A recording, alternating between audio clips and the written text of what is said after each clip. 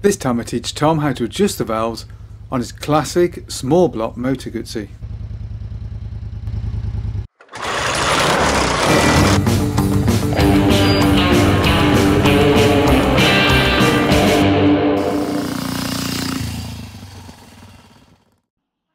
Okay Tom, so we're going to use a good Weber to check the valve clearances on the V50, V35 engines. They're exactly the same. So the first thing you need to do is take the spark plug out. Okay. Yep, set that. Yep, it's quite loose, wasn't it? Oh. So you should be able to take the bar out now and just turn it by hand. That's it. Yeah. And then obviously you want to carefully pull it out and then put it carefully in a box. You don't want to sort of knock the end against anything. We'll check the plug gap when we finish, but you don't want to damage it. Looks okay. Looks alright, yeah? No, it's alright. Put it in here. Then there, yeah. So that's out. And then go do the same now on the other side. Yeah, we kind of just like go, don't we? Yeah, they've got a washer that compresses down. Basically, if you've got a new one... do you need a new, change the washer each time? No, you don't. When you put a new one on, you turn it down till it's just tight, and then you go past by half a turn to compress the washer. It seems a little more sooty, but it's okay. And when it's... I think that's sooty on the... No, it's fine. It's golden brown. It's perfect. You can see that's golden brown. That's absolutely perfect, actually. That's fine. Yeah, so you've got this compressor ring on it there. When it's a brand new spark plug, you tighten it down, and then you go an extra half a turn to compress it.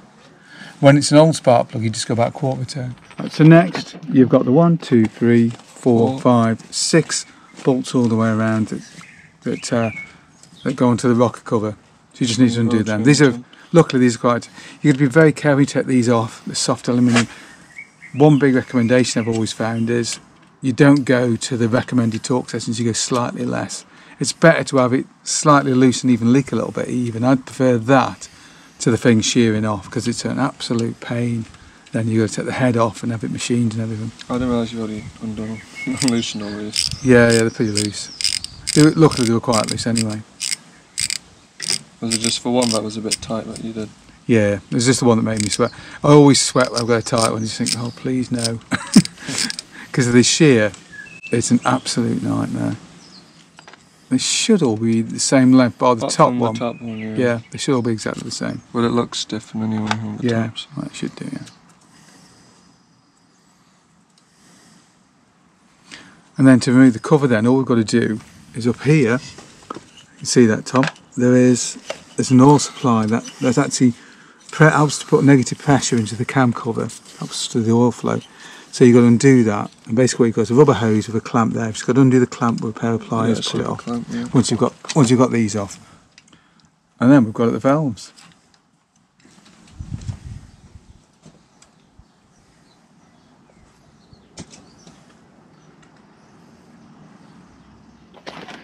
So what you've got to do, I'll show you on this side. You've got a little clip there. You compress that clip, if you can see that, and it should wiggle down.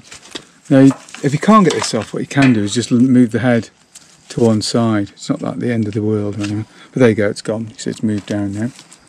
And we just need to, maybe a little screwdriver and gently just move the hose down. Yeah, that might do it. Do you see where the hose is? Just gently sort of wiggle the end of it down. You can get at it. Oh, it's a bit. Yeah, it might be easier from the side actually.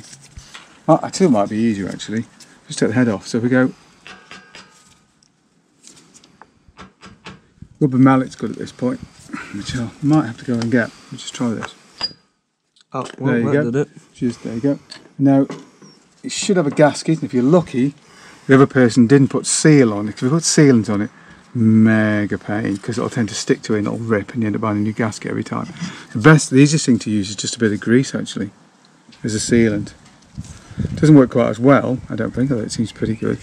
But it does mean that you don't sacrifice your gasket every time. So now we can see the pipe now. We should be able just to wiggle it off for a bit of luck. And if not, then we'll just, if it didn't come off, there it goes. Then that's off. We can put that to one side now. Just need to repeat on the other side now.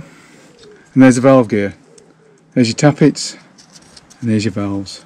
Exhaust obviously from that. Coolio. Let's do the other side. Tom now repeats the procedure and removes the rocker cover from the other side.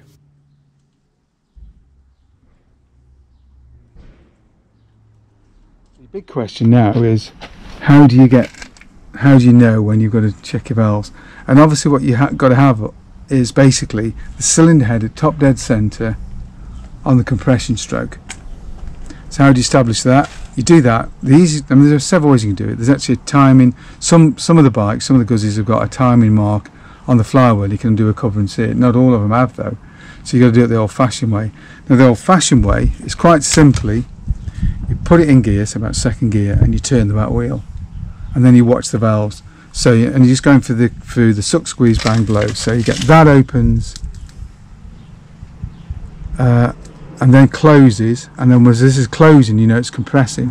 So then what you do is you put something down the cylinder head very gently, and you feel, you just sort of nudge the wheel forward a little bit like that, just sort of nudge it, and as you nudge it forward, you can feel it rising in your fingers. You just rest your finger on it, you feel when it just stops rising, and then you know you're at top dead centre, or you're within a few degrees of it, and at that point, you can check your cylinder head. Okay, so what we're going to do now is just use your hand, click it up to about second gear, something like that. You're going to have to roll it to get it in. Go on. Right, okay. Right, okay. Okay, so all you're going to do is watch the cylinder head. So I'll turn the wheel. No, you haven't got your clutch on, have you? Yeah. No clutch, you're going to turn the engine over. No clutch. Right. So if you look, go up another gear because it's a bit too hard at the minute. Up another gear. Another gear, yeah. Okay, that'll do. You're in neutral. Up another gear. Up into a gear, yeah. Into one of your neutrals. Okay, so exhaust valve is closed. So that was the inlet. We're on the inlet stroke. So that was the piston that was on the way down. This has suddenly come back up. So this has suddenly risen up. So we now know that the piston is on its way back up. Okay. So you're going to put it in very gently and just feel for the piston. The piston is at the top actually. Just feel for it. If you rest your finger on it just like that, right? Coming up. See? Just a tiny amount. See, it's still coming up? And now it's stopped rising. Right, so that should be top. And look. There's a clearance on both valves, so they're both open. So we now know we're at top dead centre on the compression stroke. So this is the point at which just about now you get the spark. So obviously when you got bang going on, these need to be closed. And you can see they are closed and there is a gap. So what we need to do now is measure that gap, don't we? So before we measure the gap, we look at the book. We're going to look to see what that gap's got to be. So for the V35 Imola, that's us. Don't be too close, you can see it. Right. So V35 Imola, inlet is 0.15 millimetres and the exhaust is 0.2 millimetres. So we just need a feeler gauges. Nice metric feeler gauges. So you can see the modules on them. So it's 0.05, that's not for measuring valve clearances obviously. So we're looking at 0.2 and 0.15, aren't we? Now, let's have a look, see what we've got. We've got a 10, we've got a 2, so there's 2. There is a 0.15, don't know, there isn't always, sometimes you have to mix that, the 1 and the 0.5 together, but there is a 0.15, so there we go. So there we go, we have both the ones we need. Now they should just fit in. So which one do we say? So we said the exhaust, because there's just a smaller valve but opens slightly wide, but has a slightly bigger gap because it gets hotter. So there's more expansion going on. So we just pull that in. It should go in a little bit tight. And then put 1.5 in there. And that's about perfect, because look, it just goes in. You see it goes in, but it grips it, but it doesn't grip it tight. It's just smooth. So that's about right. So it holds itself, but then if you pull on it, it comes out easily. If you've got to push, if it's kind of buckling up to get in, to put it in, or if you did that and it just dropped on the floor, it's too loose then. Or if you're buckling when you're trying to push it in, then it's too tight, you've got to open it up. But this one, the exhaust, we think, is it, let's see now, see how far that works. So it just about goes in, but these are 0.15, which is smaller, that goes in. So it's actually sitting slightly wider than that one, but it needs to go to 0.2, so we've got to open it out a tiny amount. So when I was doing the Royal Enfield, but you can buy a specialist Royal Enfield valve adjuster for a ton of money. You can buy these for next to nothing off eBay. And it's a universal kit, and it's got different ends that will fit on different types of valve heads. So obviously this one, if you look up here, it's just got just a slot, isn't it? It's just a standard sort of flat head. You see that just fits in there. And then you just need the head size for here, which I think is like an 8 or a 10 mil, and it just fits on there like that. And you've got different sizes of these to fit on different sizes of nut for the head. So we're not going to do anything with that one, but this one we are. So all you do is this goes onto the lock nut, and then this slides onto there. Can you see that engage? Just engage, just wiggling that just on loose. So what we've got to do is try and hold this still, but then undo the lock nut. It isn't too tight. That's tight. Right, so what I want to do now, straight away we've got the gap we needed. Look at that. Because what we need to do now is hold the flat head screw still with this while we tighten this up. Invariably it never works first time. When you try to tighten it up, it tightens the whole thing up, and there it's gripped it. So it's always a little bit tricky, so we'll just undo it again a bit more. Open it out slightly. So just turn that very slightly, the lock nut one. I'm going to try and resist this, tighten it up.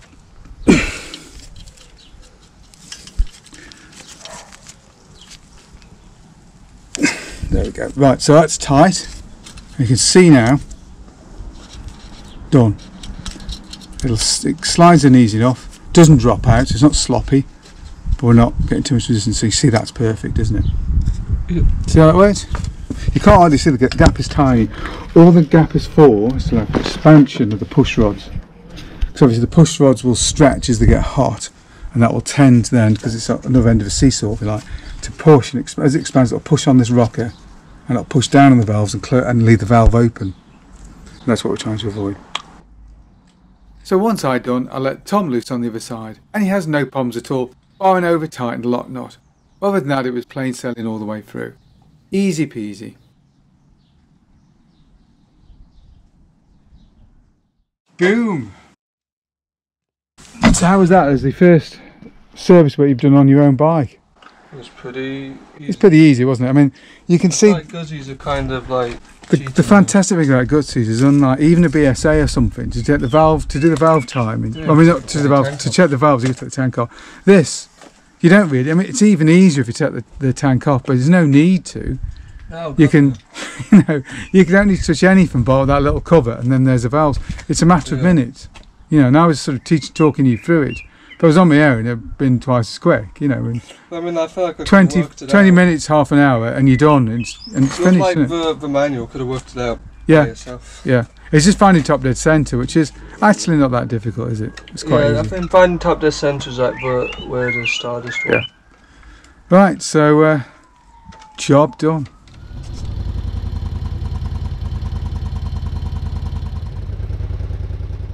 Well, I do hope you found that useful. If you did, don't forget to like and subscribe.